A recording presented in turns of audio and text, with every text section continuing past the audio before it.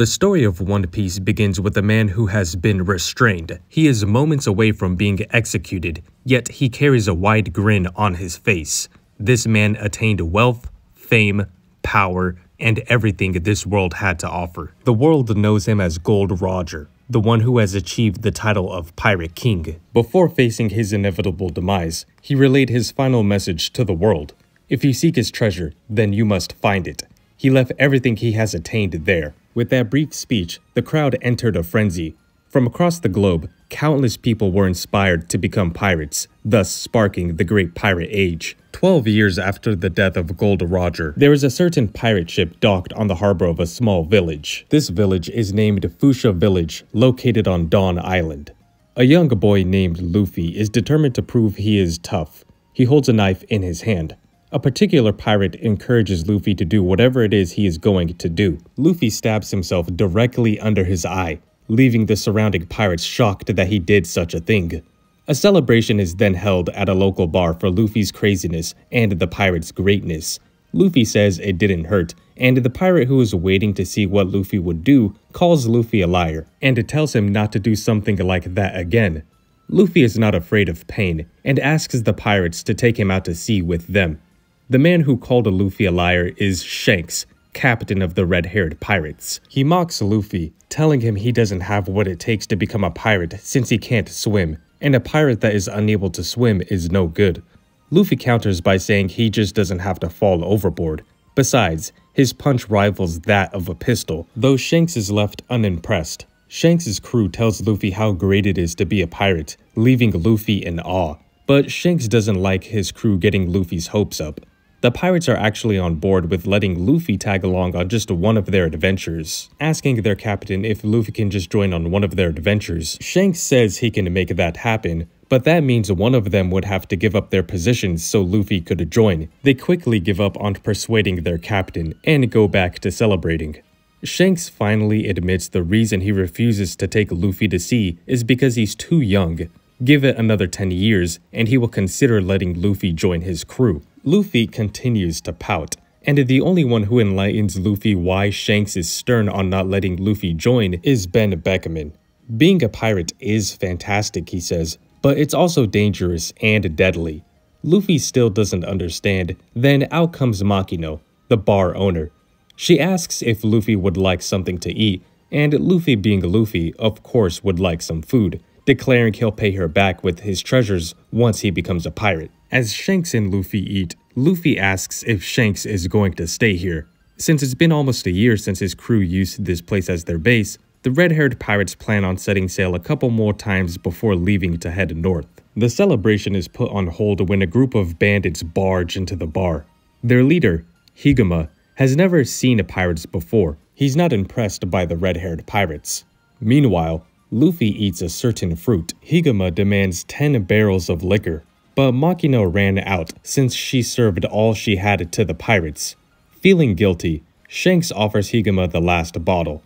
Higuma feels disrespected. His immediate reaction is to destroy the bottle, dousing Shanks in alcohol. Yet again, we see Luffy still eating the same fruit while everyone is focused on the rising tension.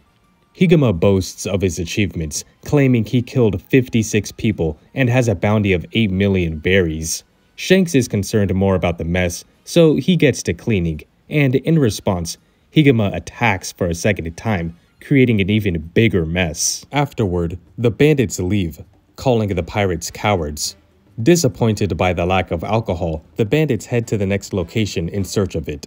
The pirates laugh at the altercation, but not Luffy. He is livid, shouting they are nothing but cowards for letting the bandits treat them the way they did. Shanks tells Luffy it's nothing to get worked up about, but Luffy doesn't want to hear any of it. As he leaves, Shanks grabs his arm to stop him, but just then, Luffy's powers manifest. His arm stretches beyond what is humanly possible. All of the pirates are absolutely flabbergasted by this. Lucky Roo shows a picture of a fruit to Luffy, frantically asking if he ate it. Luffy thought it was dessert, but he claims it didn't taste good. Shanks then tells Luffy he just ate a devil fruit, known as the Gum Gum fruit. Now, Luffy will never be able to learn to swim, since devil fruits take that ability away from their users. Luffy's jaw nearly drops to the floor. An unspecified amount of time passes. Luffy may have not known that he ate the gum-gum fruit in that instance, but he states he is glad that he ate it. He goes back to the bar. It is now empty, but Luffy still hasn't forgiven Shanks, believing Shanks and his crew aren't as tough as he thought. Makino, on the other hand, thinks the way they laughed it off was pretty brave. Luffy disagrees, because he believes there are times a person should fight back. Just then, Higuma and the bandits return, demanding that they be served. Higuma and the bandits openly mock Shanks and his crew, calling them weak, and Higuma states how he really wanted to kill Shanks. Infuriated, Luffy stands up for Shanks, declaring not to call him a coward. Makino then heads to the mayor, asking for his help to save Luffy. The bandits are ganging up on Luffy, though their kicks and punches aren't hurting him. Luffy demands they apologize. He throws a punch at Higuma, but Higuma evades, then throws Luffy to the floor. He is fascinated by Luffy's rubber body and sees this as an opportunity to sell the boy. Luffy is livid, demanding that the bandits apologize. The mayor of the village arrived and sees Luffy being ganged up on. He apologizes on Luffy's behalf for his insolence and implores Higuma to let him go. While Higuma acknowledges the mayor's request, he declines because Luffy insulted him. Higuma is left feeling angered by this. The only outcome left is to kill Luffy, he believes. As Luffy is moments away from death, Shanks arrives. He knew something was wrong when nobody greeted him and his crew at the port. Seeing Luffy in this predicament, he sort of taunts Luffy, asking isn't his punch as strong as a pistol. Higuma appears annoyed that the pirates have returned and warns Shanks to leave. Instead, Shanks walks toward the bandits until one points a gun at his head. Shanks warns the bandit that pointing a gun at him means he's putting his life on the line. The bandit doesn't even seem to process what Shanks means by that, but it doesn't really matter because Lucky Roo shoots the bandit in mere seconds. The bandits are enraged, stating the pirates are fighting dirty. Ben Beckman reminds the bandits that they're no saints who abide by rules. After all, they are pirates. It doesn't matter if you throw food at Shanks or pour drinks on him. That is something he can laugh off, but nobody hurts his friends, regardless of the reason. Higuma does not feel intimidated. He sends his bandits to attack, and Ben Beckman insists he fights them alone. Ben Beckman makes quick work of them, dismantling the bandits, leaving Higuma alone and afraid. He attempts to reason with the pirates, trying to get them to understand that Luffy is the one who started the whole thing. Shanks says that doesn't matter, and reminds Higuma of the bounty on his head that he bragged about earlier. Higuma is now terrified, so his last-ditch effort is to throw a smoke bomb to conceal his presence. Meanwhile, he makes his getaway with Luffy as his hostage. Shanks is dumbfounded, thrown into a frenzy because they got careless and let Higuma escape with Luffy. Lucky Roo calms his captain down. There is still a chance to save the younger boy, so they split up to search for Luffy. Elsewhere on the sea, Higuma has fled by boat. He notes who would have thought that a bandit would escape by sea. He still has Luffy with him, but he no longer has any use for him, since he was only a hostage for him while he escaped. Higuma tosses Luffy into the sea. Luffy plummets into the water. He struggles to stay afloat as Higuma laughs at him. Just then, a large sea beast emerges from the water. Both Higuma and Luffy are left powerless as there's nothing they can do. With no time to waste, the sea beast claims its first meal, Higuma. It then sets its eyes on Luffy, chasing after him, chomping down with an immense force. However, to its and Luffy's surprise, Shanks is now in the water, glaring at the sea beast. The sea beast is paralyzed as Shanks looks at it. Shanks then only says 2 words, "Get lost." With that, the sea beast abides and delves under the surface of the water. Shanks is relieved Luffy is okay, but Luffy can't hold back his tears. Shanks may have saved him, but it cost him his arm. Although Shanks is not worried in the slightest about his arm. He is simply glad Luffy is okay. Fast forward in time, and Shanks' crew is now leaving the village once and for all. Shanks asks if Luffy is upset. He is, but he's not going to complain about it because he'll become a pirate himself. Shanks mocks Luffy, saying he doesn't have what it takes to be a pirate. Luffy states he does have what it takes, and he will become the next pirate king. Shanks is touched by Luffy's words, so in response, he leaves Luffy his straw hat. He wants Luffy to cherish the straw hat the same way he does, and return it to him once he becomes a great pirate. Luffy does his best to hold back his tears. Shanks and Ben Beckman are certain he will become a great pirate, and with that, the village watches as the pirate sets sail. 10 years later, Luffy begins his adventure as a pirate, with the villagers watching him set sail by himself in a wooden raft. His first ever obstacle as a pirate is the same sea beast that took Shanks' arm 10 years ago, though Luffy expected they would meet again. He's been training, and with one attack, he uses the first ever gum pistol we see, knocking the sea beast out. He then declares that he will become king of the pirates. While continuing to sail the sea, Luffy finds himself in a life-threatening predicament. He's caught in a whirlpool, and there's no one around to help him, so he tries to think of something before he drowns. His raft gets sucked into the whirlpool. Then we cut to a remote island. The pirate, Alvida, finds dust on her ship. One of her subordinates apologizes for not thoroughly cleaning the ship and begs not to be hit, but Alvida attacks him with her mace anyway. Alvida asks a young boy named Kobe on her ship who is the most beautiful person across the sea. Kobe claims it's her, but it's obvious he doesn't mean it. Kobe is utterly useless as a pirate, she says, and the only reason Alvida keeps him around is because he knows how to navigate these seas. Kobe is constantly verbally and physically abused, but he tolerates it as much as he can in order to survive. Alvida yells at Kobe, telling him to go clean the washroom. He stumbled upon a barrel which he brings to the washroom, and the other pirates take it from him. To their surprise, Luffy hid himself in this barrel and broke free, shouting how he had a great nap. Alvida hears the commotion, so she throws her mace. It's powerful enough to destroy the washroom, and Luffy is sent tumbling away. She is furious they were slacking off, since she heard someone shout they had a great nap. The pirates then inform their captain that Kobe snuck an intruder on board. Alvida speculates that it's the pirate hunter Roronoa Zoro. Meanwhile, Luffy and Kobe get to know each other. Luffy hid in a barrel in order to avoid the whirlpool, and he needs another boat. Kobe is willing to give him the boat he's been building in secrecy for the past 2 years because he's too afraid to leave Alvida out of fear of what she will do to him. Kobe actually never wanted to be a pirate. He was just unfortunate and found himself walking into their grasp. Luffy laughs, calling Kobe dumb and weak. Kobe doesn't disagree, yet he acknowledges Luffy for being very blunt. When asked why Luffy set sail, he says it's because he wants to become king of the pirates. Kobe is flabbergasted. Becoming king of the pirates is dangerous. You have to attain the One Piece and everything the world has to offer. All the pirates in the world are searching for the One Piece, so it's impossible for Luffy to do it, he believes. Luffy hits Kobe because he's annoying. He's not afraid to die if he dies following his dream. Kobe is touched. He wants to be like Luffy because it's his dream to become a marine. He's always wanted to capture Alvida and pirates like her. Alvida hears this, confronting Kobe and demanding who he is going to capture.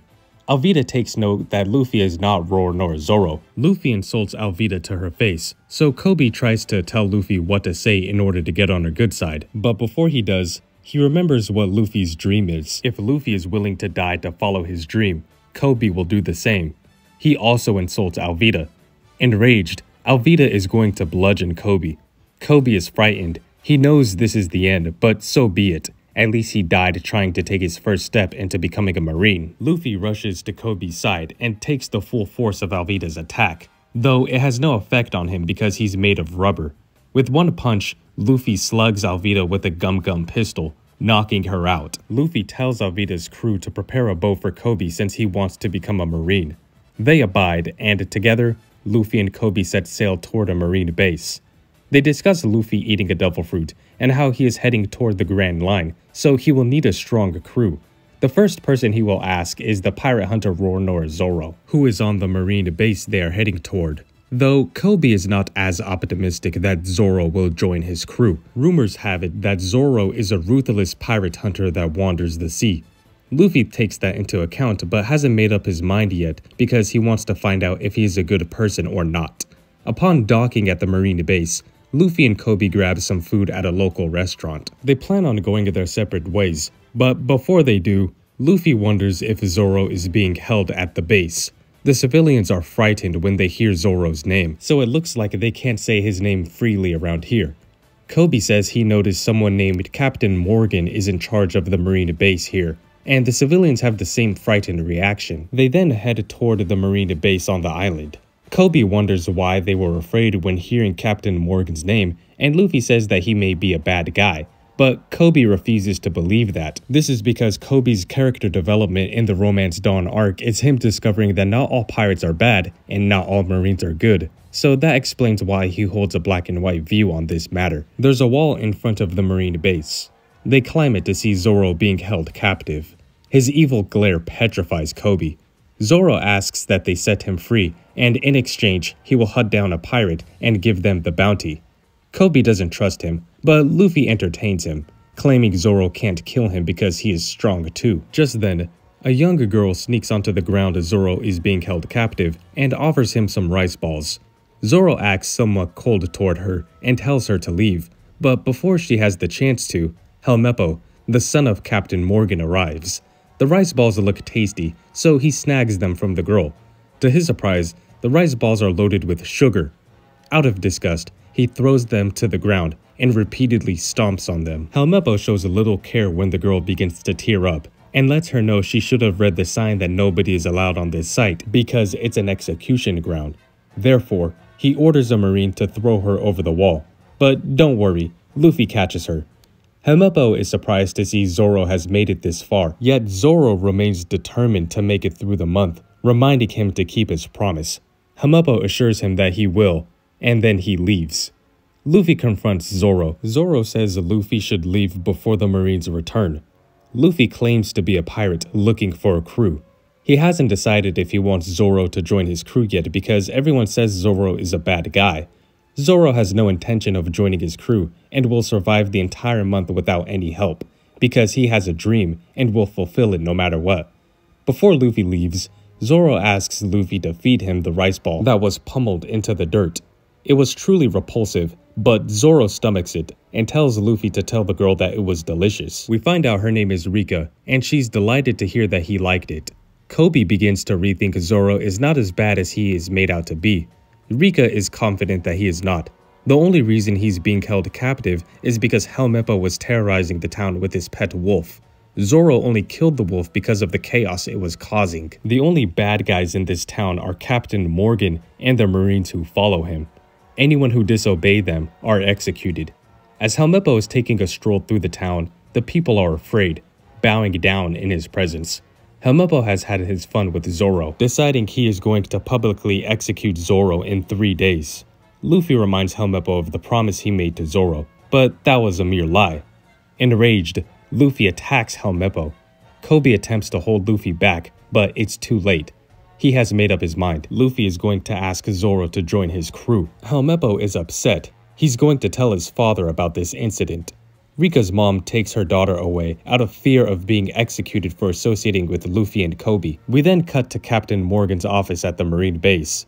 He declares that he is great, but be that as it may, the offerings from this town have been decreasing. The Marine in the room says the people have their own financial problems, but financial problems don't concern Captain Morgan. To him, the people aren't showing their respect toward him. Helmeppo barges into the room. He wants his father to kill someone for him. Luffy sneaks back on base. Zoro is adamant that he will not join Luffy's crew.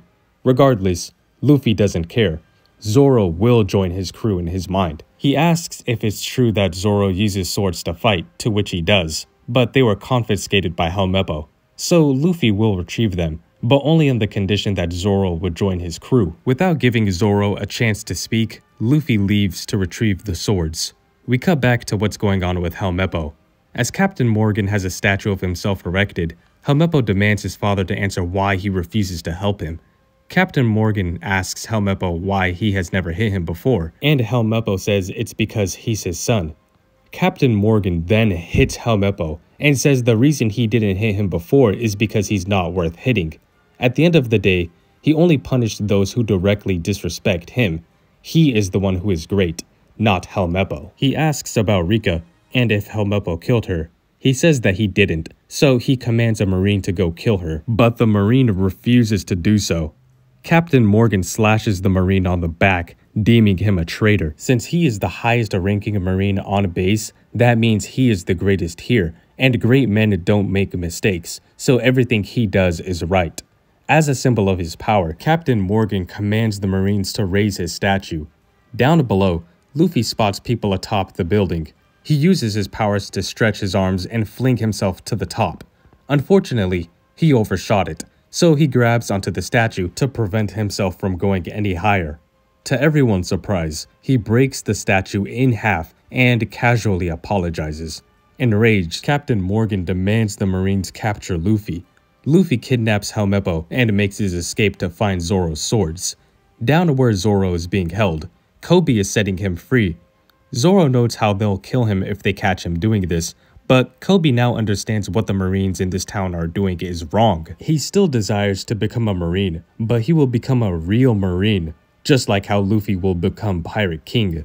Just then, Kobe is sniped from afar. Zoro tells Kobe to leave while he has the chance. As long as he survives the month, they will let him go. Kobe then tells him that that is a lie. The Marines don't have any intention of letting him go, and they are going to execute him in 3 days, as well as Luffy. He's not telling Zoro to become a pirate, but if he teams up with Luffy, they should be able to escape this island. The Marines arrive, pointing their guns at Zoro and Kobe. Meanwhile, Luffy finds 3 swords, but he doesn't know which one is Zoro's. He looks out the window to see the commotion at the execution ground. Captain Morgan and the Marines are pointing their guns at Zoro and Kobe. Zoro may be strong, but Captain Morgan claims the pirate hunter is nothing before him. As the Marines prepare to fire, we get a flashback. A young Zoro has lost another match to a young girl named Kuina. Kuina has beaten Zoro 2,000 times, and Zoro has beaten Kuina 0 times. Zoro and the rest of the students at the dojo are furious that they cannot beat Kuina. They accuse their sensei of training Kuina in secrecy because she is his daughter. Zoro is upset he can't beat her. His sensei claims it's because Kuina is older than him, but Zoro retorts she can even beat adults, so age is not the issue. Zoro shouts his dream is to become the world's greatest swordsman. While Kuina is training, Zoro challenges her to another duel, but with real swords. Kuina accepts, and the outcome is the same, making this her 2001st win. Zoro vents his frustration, but so does Kuina because in the long run, she will be the one to fall behind Zoro. Her father claims a woman cannot be the greatest swordsman because women are naturally weaker than men, and this notion depresses her because she will never attain her dream of becoming the greatest swordsman. Zoro rejects what she is saying. The reason he's been training so hard is in hopes that he can one day beat Kuina, so the idea that he could beat her one day through natural strength is absurd. They then make a promise that one day one of them will become the world's greatest swordsman, and this cheers Kuina up. However, grim news strikes the following day. Zoro is told that Kuina fell down the stairs and died.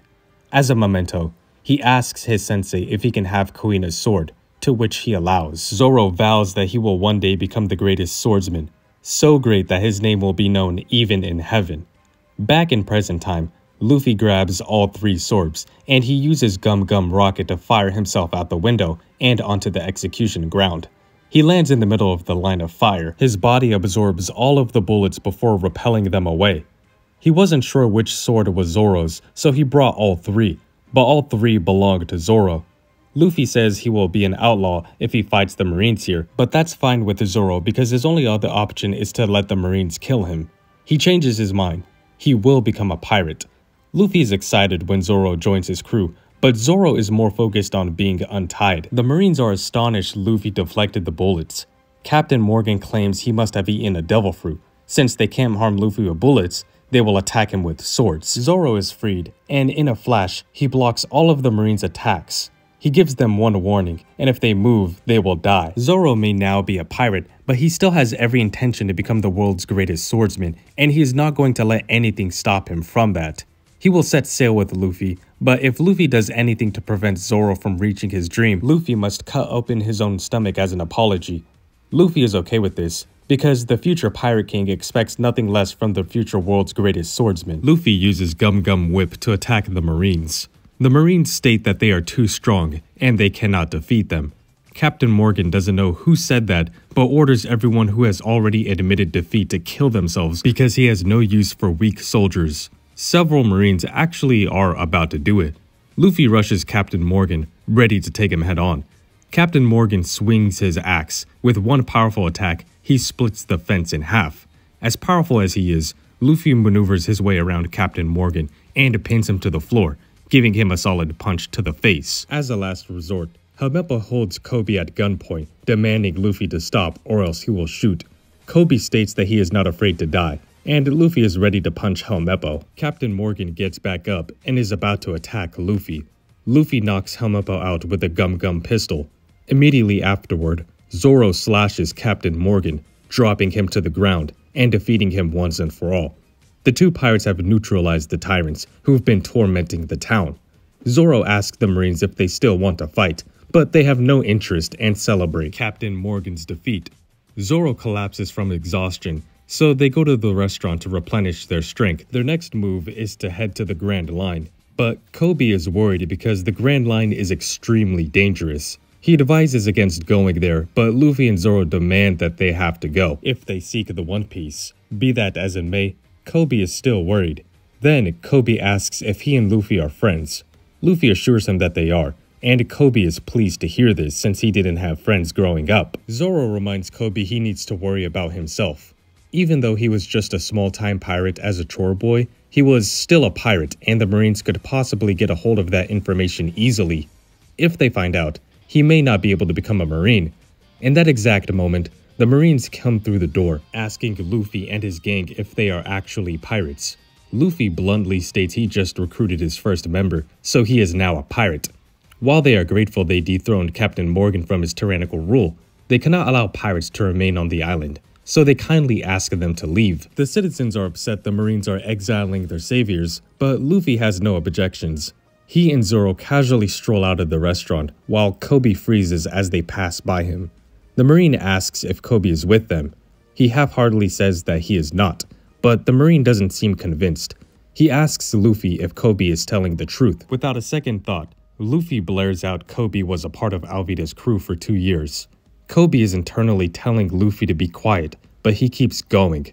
Soon enough, Kobe punches Luffy in the face to get him to be quiet. Luffy grins, punches Kobe back, then unleashes a flurry of punches as the Marines tell him to stop. Zoro grabs a hold of Luffy. He tells his captain he went too far. The Marines yell at them, telling them to leave immediately. They do. Kobe realizes Luffy did that for him, so he cannot let this opportunity slip from his fingers. He pleads to join the Marines, even if it's just for chores. Another Marine objects since they don't fully know his background yet, and he could be a spy, since pirates have infiltrated the Marines in the past. Kobe blurts it's his dream to become a Marine. The Marine tells Kobe to not think they know nothing of his history of being a pirate, but be that as it may, he will still allow him to join. Kobe thanks him for accepting him into their ranks. Luffy and Zoro reach the docks, ready to set sail. Zoro congratulates Luffy for his performance at the restaurant. The Marines now shouldn't have a problem letting Kobe join them. Luffy believes Kobe will become stronger in the future. Kobe is standing behind them. He then salutes the pirates, thanking them, and he will never forget them for the rest of his life. Zoro says he has never seen a Marine salute pirates. Meanwhile, Luffy is sure they will meet again someday. As the two set sail, a group of Marines stand behind Kobe and salute Luffy and Zoro to show their thanks. The head Marine says Kobe has some great friends, but they just violated Marine code by saluting pirates. As punishment, they must go the next week without food. Luffy and Zoro head toward the Grand Line, but this is just the beginning. They don't know there are more and more difficult challenges ahead, thus concluding the Romance Dawn arc. If you made it this far, then go ahead and like and subscribe. I'd really appreciate it. If you want me to continue summarizing One Piece arcs, then let me know in the comments below. Anyways, I'll catch you in the next one. Later.